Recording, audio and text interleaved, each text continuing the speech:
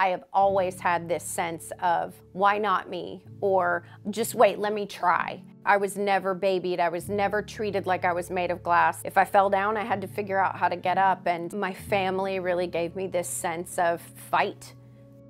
I'm Katy Sullivan. I am an actress and a Paralympic athlete. I was born disabled.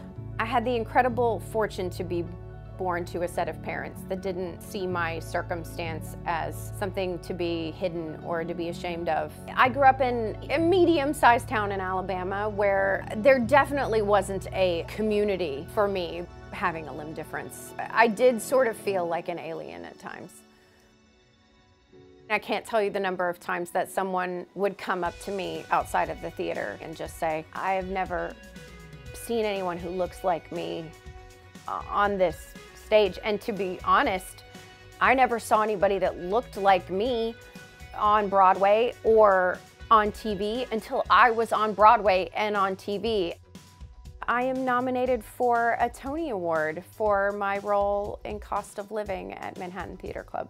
My half of the piece is a husband and wife who are separated, and she has gone through a really traumatic accident. It's not about disability, it's about relationships. With a piece like this that matters so much, I think you just sort of hope that you've made enough of a wave in the world and like made enough noise that people really can go, that matters, we need to pay attention to that.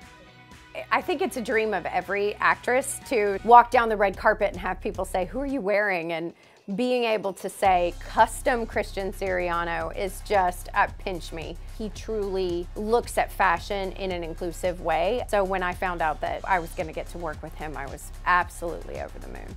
Being the first amputee to ever be nominated for a Tony was such a huge part of my story and of this historic moment that the custom dress is designed to accentuate that. The bodice is black and there's gray tulle. I keep saying it gives me robot ballerina vibes. Futuristic feminine is kind of my aesthetic. You can either embrace what you walk around with every day, or you can hide it, and I feel taking something hard like metal and turning it on its ear and making it sexy is really what I try to do. Katy's prosthetic leg, her thigh is black. And so with the black bustier on her Christian Siriano dress, this mimics the corset and her diamond earrings. I had to contact a cobbler about footwear for someone that has prosthetics who was able to make sure that Katy can walk safely in it, which is accessible, easy to put on and take off, smart for her health, and absolutely gorgeous. What was important for me was for Katy to wear the look and not for the look to wear Katy.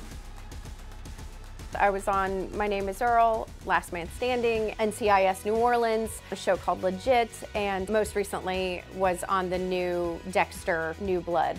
The changes that I have seen for performers with disabilities from the kind of role I was playing towards the beginning of my career, where disability was a bit more of the object, something that was like, oh, a very special episode of, you know, fill in the blank. Cut to where I was shooting Dexter. She was a woman who was a gossip and had a job, and the disability part of it was not a plot point. We never even talked about it. And I actually asked the showrunner at one point why. He said, I just really wanted for this show to look like the real world.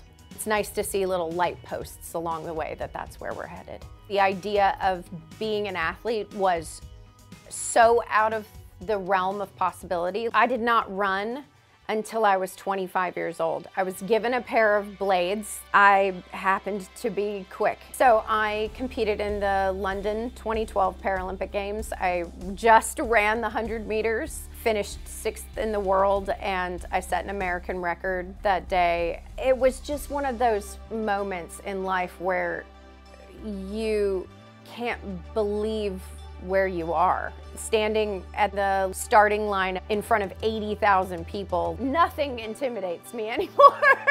Doing an audition in front of 4 people, that is no longer intimidating. I've always looked at the idea of can't is a 4-letter word because there are going to be plenty of people that tell you no constantly, and people wanting to tell you that you can't accomplish what it is that you've set out to accomplish. But if you can take those instances and look at them as someone's opinion instead of fact, that is a beautiful place to start from. And just believe in yourself, because you know what you can and cannot do.